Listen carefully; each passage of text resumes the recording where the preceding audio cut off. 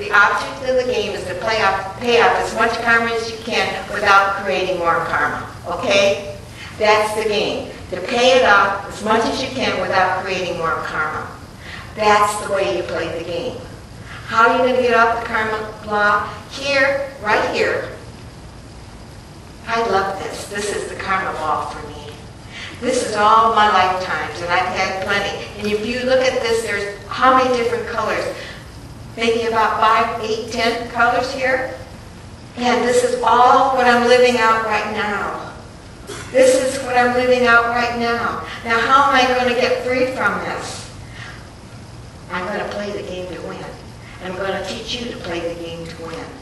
It's not hard, but it's taking responsibility for your life and doing what is in the best interest of your life.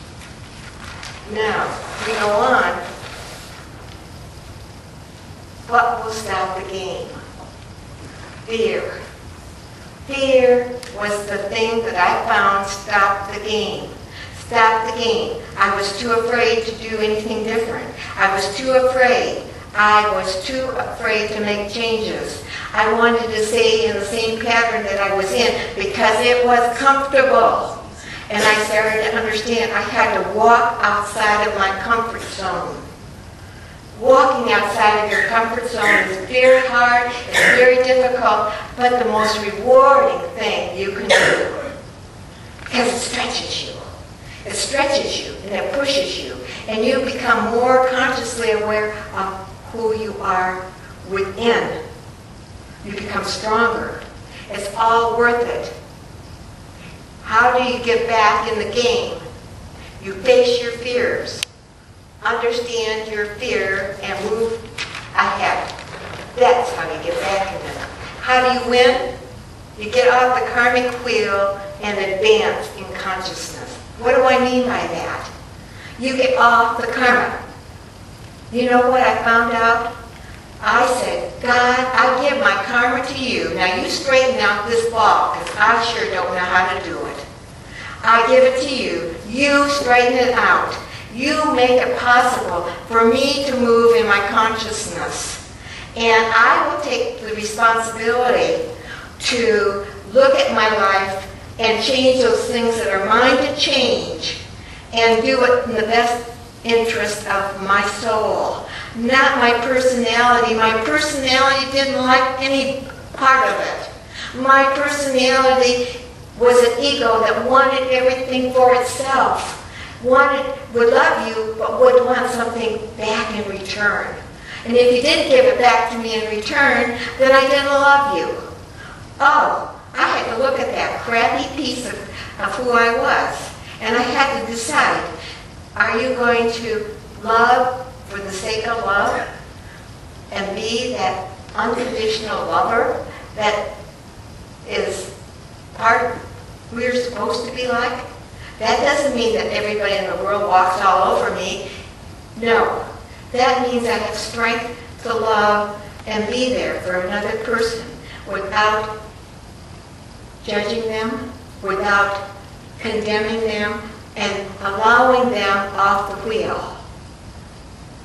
So when I started to know that I had to do that, I started to put together, if you look at what I handed you, how to score points on the karmic thing. And one of the biggest is you get 100 points, guys, if you forgive. This is my little game, I have to tell you. But I'm going to tell you it worked for me. And so I'm giving it to you because, you know, maybe you're going to enjoy it and have some fun with it. Because I was so shocked as I was looking at this that if I forgave, I'd get 100 points, and I gave myself 60 points if I meditated. So I began meditating so I could get 60 points. It's just a game, but it moved me. It moved me forward. I kept track of what I was able to do. When my neighbor came over and was very, very rude to me and was telling me that your daughter beat up my son, and she's a naughty little girl. What kind of mother are you? And I remembered, I'm going to get 100 points if I forgive this lady. Hey, it's worth it. And in a moment, I just looked at her and I said, thank you for telling me about this. And I will certainly do my best to make a change. And she was dumbfounded. She didn't know what to say to me. And I was dumbfounded. I said it. And I stood back and I thought, whew, wow, I can't believe I did that. Wow, something is changing in me. Instead of me saying, what do you mean by saying that about me and my daughter? You don't know who I am. You don't know blah, blah, blah, blah, blah. You know, you're going to be nasty to me. I'm going to slam it right back to you. I'm going to show you who's boss. There's time to step away. And you got power in stepping away. It's not at all that you are being belittling yourself or anything else like that. Because if you step away and look at it, what you're doing is you're supporting yourself to move forward. Because if I'm nasty to her and she's nasty to me, we are on the karmic wheel, da da da da da. We are going to go around in this wheel until one of us